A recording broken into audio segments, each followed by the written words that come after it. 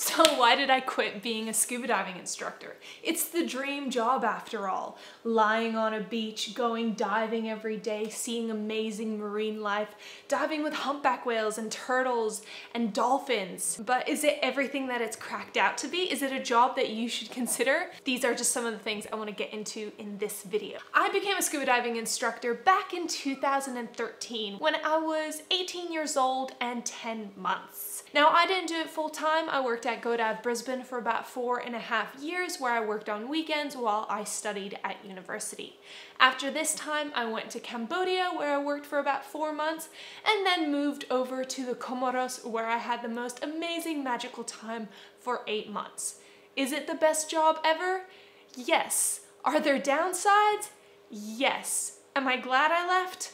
Most definitely. But rather than just telling you the reason I quit diving, I collected a list of all the reasons I know my friends have stopped diving. So you guys have a better idea of what this job encompasses. If you're a diving instructor, let me know down below, how long have you been diving? Are you going to continue doing this? And why potentially have you quit teaching scuba diving? So I think the first and most obvious reason a lot of people stop teaching diving is the lack of money. Scuba diving is not a lucrative career. While some places pay you a day rate in Australia, that can be anywhere from $150 to $250, maybe $300 a day. These days, however, are a bit ambiguous in terms of how many hours you work. Sometimes you're teaching in a classroom, which can be done in 6 hours, which is a great hourly rate. Other times, you're teaching in the pool or in the ocean and all the setup and pack up and cleanup is incorporated in that day rate. This means you can potentially be doing as long as 12 to 13-hour days. I know people who've done 14-hour days.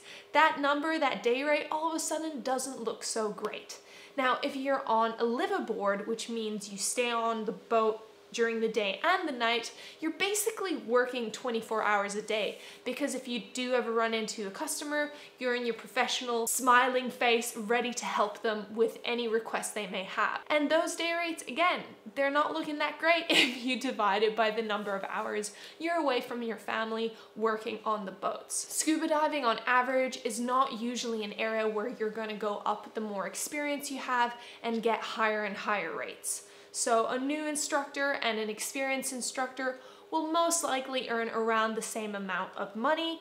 Of course, there's areas which do it dependent on commissions, which can be a completely different ballpark. The second reason is scuba diving is extremely tiring on your body. If you're waking up at 5 a.m., lugging tanks to the boat, then setting up all of your gear, helping your students set up all of their gear, teaching them how to do that, going underwater. Some places do as many as 5 dives a day.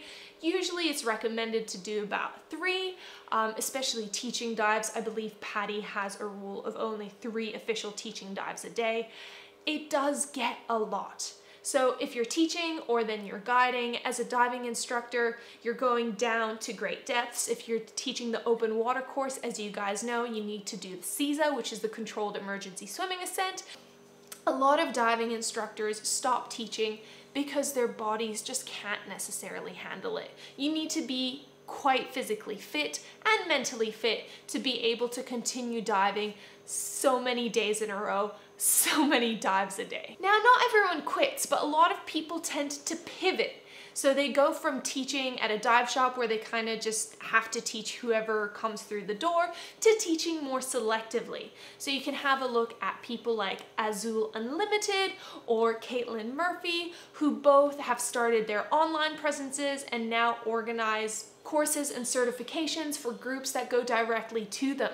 This allows them to teach how many people they want at a time, teach not as many courses in a year, be more selective, only do it in good weather, I don't know. But it makes you your boss of your diving instructing, but it is definitely moving away from the resort style or highly commercial style diving that happens on the Great Barrier Reef, for example. Now, some people I know simply just moved up or around in the dive industry. So potentially if you become a mother or if you become pregnant, you're no longer allowed to dive. We do not know the effects on a fetus when under pressure. So along with expectant mothers, many other diving instructors get tired of being wet all the time and move into office roles or more managerial roles. One of my really good friends, who I actually did my PADI instructor course back in 2013, is now head of PADI Asia Pacific. She is doing absolutely amazing work, but now she gets to travel around New Zealand and the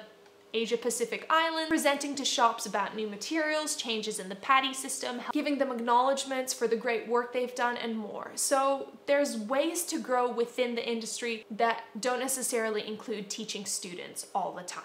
And then lastly, some people just move out of it because they want a different lifestyle. They don't want to travel all the time. They don't want to live by the ocean anymore. They don't want to get wet. They don't want to have such a physically demanding job. They don't want to be on a boat away from their families maybe 3-4 days in a row if they're on a liveaboard. And that kind of brings it on to me. Why did I quit? It was a little bit of all the reasons mentioned, honestly. I was a diving instructor for 8 years. I had an incredible adventure. I taught so many wonderful people who are now dive masters and instructors themselves, but I simply wanted to do something a little bit different in my life. I'm extremely passionate as a science educator, running my podcast and teaching high school, believe it or not.